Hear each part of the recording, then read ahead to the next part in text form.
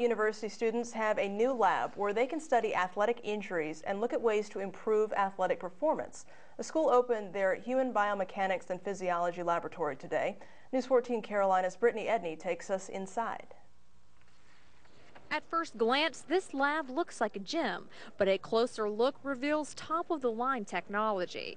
It's changing the way students study injury prevention and rehabilitation. There's not another facility like it on the entire East Coast.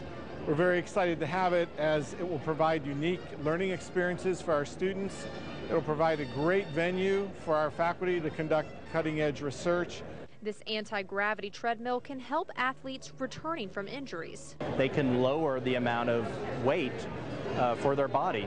So we could put them, for example, like they're walking on the moon or running at half of their body weight. This is the motion sensor area where athletes wear sensors, and 24 cameras around the room pick up and catalog their movement. This helps researchers so they can identify problems to prevent injuries. So with an injury, there's often an imbalance in the way you move.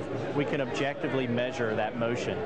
And students get to apply what they learn in the classroom. So being able to come over here and actually work with this equipment is going to look great on a resume, be great to help me get into grad school, and even after that, I want to be an athletic trainer, so having this experience is going to be great to take into the field. In High Point, Brittany Edney, News 14 Carolina. Coming up tonight.